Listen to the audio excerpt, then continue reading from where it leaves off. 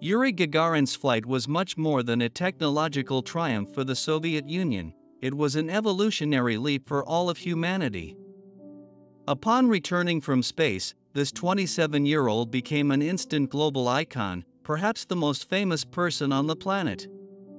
His genuine smile and humility made him a symbol of unity in a world fractured by the Cold War.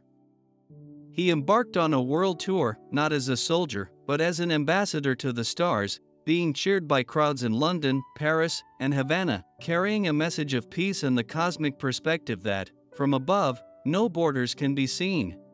However, his fame became a gilded cage.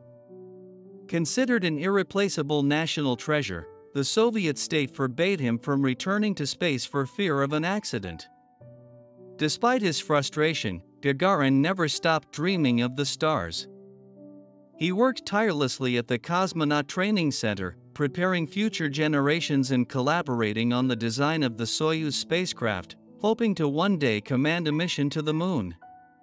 His life was tragically cut short on March 27, 1968, when the MiG-15 fighter he was piloting on a routine training flight crashed under a veil of mystery and official secrecy. He died at the age of 34, cementing his legendary status.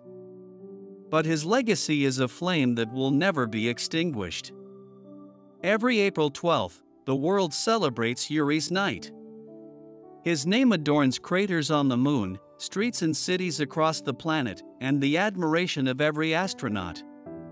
Gagarin, the carpenter's son, remains the ultimate beacon of inspiration, irrefutable proof that no matter our origins, curiosity and courage can lead us to touch the stars and change the world forever.